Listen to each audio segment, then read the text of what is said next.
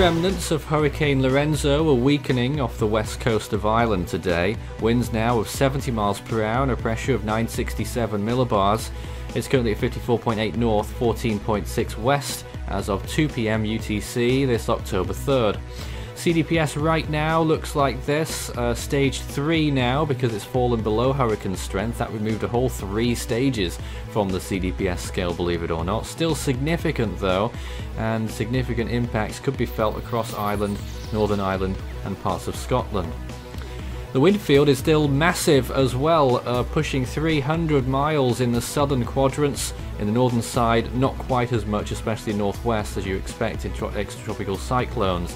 It's 225 miles from Castlebar, 247 from Sligo, 249 from Galway, 274 from Letterkenny, and 346 now from Belfast, which is just a few miles closer to the storm than Dublin at the latest update.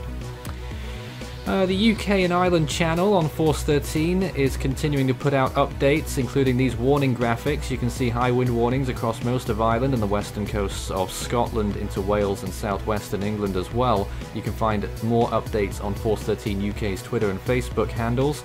This is what we're expecting in terms of rainfall over the next 7 days. Now, most of the rainfall depicted on this map is actually coming from other extratropical cyclones. I can tell you that the maximum amounts that will be from Lorenzo will be around 1, maybe 1.5 to 2 inches in some northern parts of the UK and Ireland.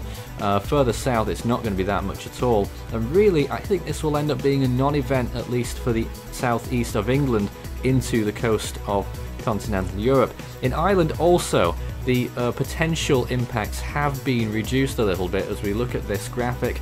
Only expecting low to mid-range tropical storm force winds now as it reaches the coast of Ireland when it does make its landfall, which will be somewhere along the northwestern point of the country near Killybegs, and then it will move inland towards the southeast and will be gone very quickly indeed. By time we get to Saturday, Sunday, there'll be no trace left of this Lorenzo, and actually when you look forward to some other extratropical cyclones after it, for some areas those will be worse than what Lorenzo will bring.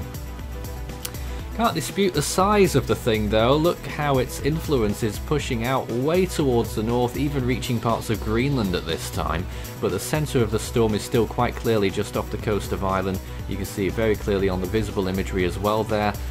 So most of the winds still displaced towards the east and south, and I think parts of the coast of Ireland will be seeing tropical storm force winds by this point. Of course it's not tropical, that's just the terminology we usually use here. It is gale force is what the local verbiage would be.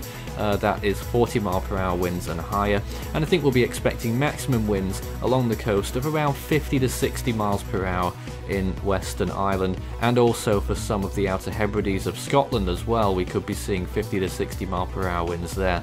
Elsewhere, the Irish sea coast and the rest of the coast of Ireland, we're probably looking at 40 to 50 mile per hour winds. You can follow Force 13's outlets, the website force13.com. You can also find our YouTube channel. If you're not there already, you may well be. Good chance of that. Subscribe if you haven't. You can also find our Facebook page, search Force 13 all in text, and our Twitter handle, it's @Force13 on there. You can also help the project become even better by becoming a patron. You can see more information about all the benefits involved by visiting patreon.com/Force13. With a special thanks to these people for being our most valued patrons this month. You can also check out our growing merch store so you can show Force 13's colours wherever you go. You can also find a link to our Discord server underneath this video in the description.